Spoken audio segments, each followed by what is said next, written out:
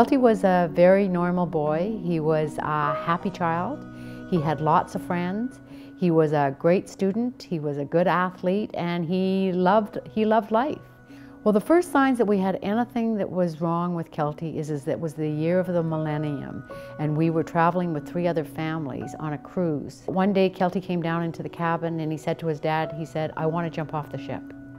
And this was an absolute shock to us, to everyone, saying like, "Kelty, what's going on? What's going on?" He says, "Life isn't worth living anymore. I just don't want to go on. I want to jump off the ship." He wasn't the same Kelty after that. He was embarrassed because he had been, the good old Kelty before, and now he'd gone through this, and he was afraid because everybody knew that there was something that had changed. When we came back from the trip, I would ask Kelty if he was okay, and he would say, Mom, don't talk about it. Don't talk about it, because I'm afraid if you talk about it, those thoughts will come back."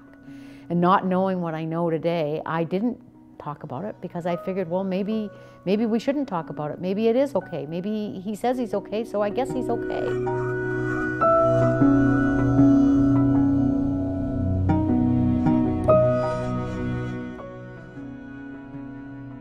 When you go through a loss like this, you never get over it.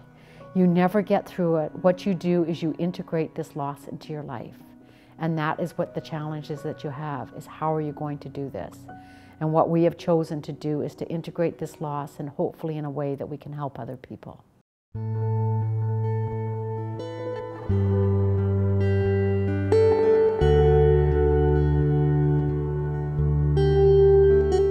Riley, his sister, suffered terribly. She not only lost her brother, but she lost her best friend. And she ended up with an eating disorder because that was the only way for her to take away her pain.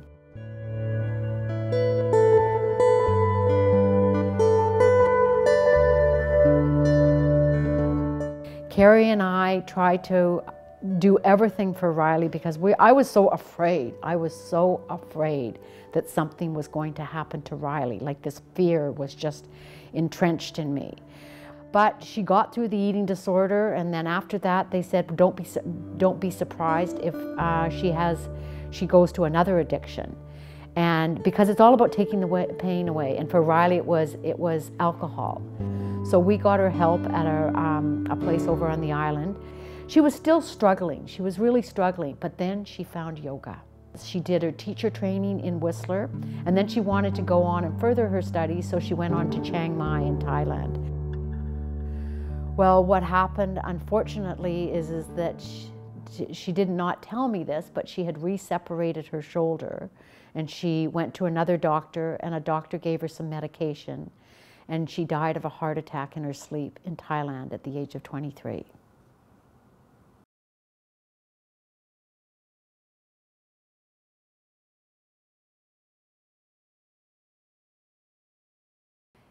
And it was absolutely devastating because I was all alone in my home in Whistler. Carrie was in Vancouver, and I had to phone him and tell him his daughter had died.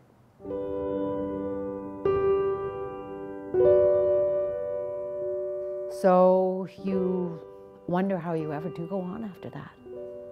How do you go on? How do you go on not just losing one child, but losing 2 children? It was shortly after that that the Kelty Mental Health Resource Center was having an open house.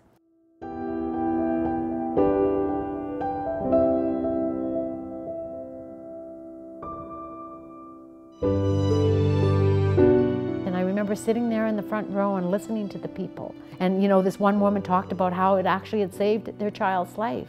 And Carrie and I just sat there, and I had tears rolling down my face because it was kind of like I said, this is so wonderful, but it's so sad knowing that this place would never be there if Kelty hadn't died.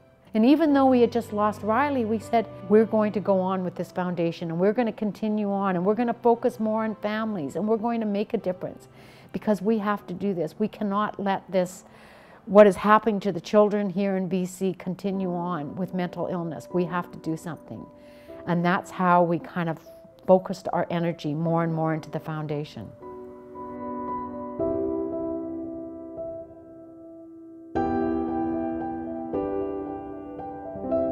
One of the things that we're very excited about, because we've been working with the BC Crisis Centre to develop a program specifically for youth and stigma that is going to be taken in the schools.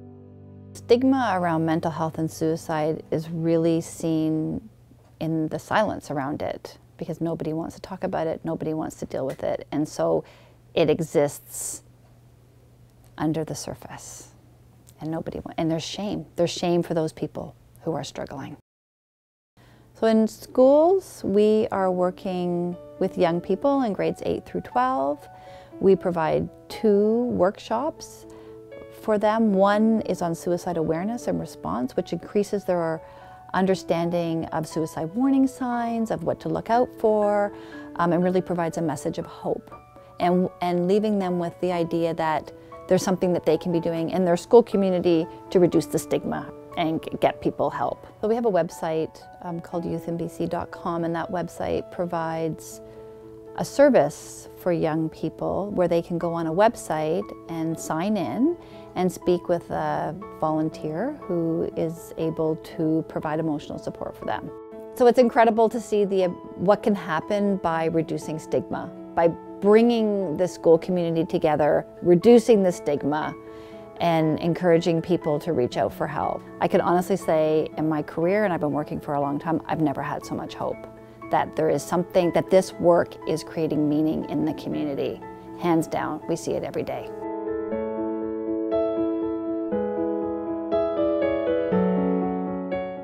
And I do believe that things happen for a reason.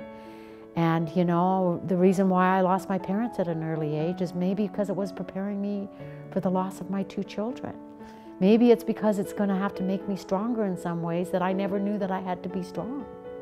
And maybe it's going to make me realize is that I'm going to have a gift that maybe I can help other people, and maybe that's the gift that I'm going to be given. But you just have to kind of continue to think on the positive side of things as opposed to the negative, because if you think positive, good things will happen. I had 2 beautiful children who I loved, and I couldn't have loved them more.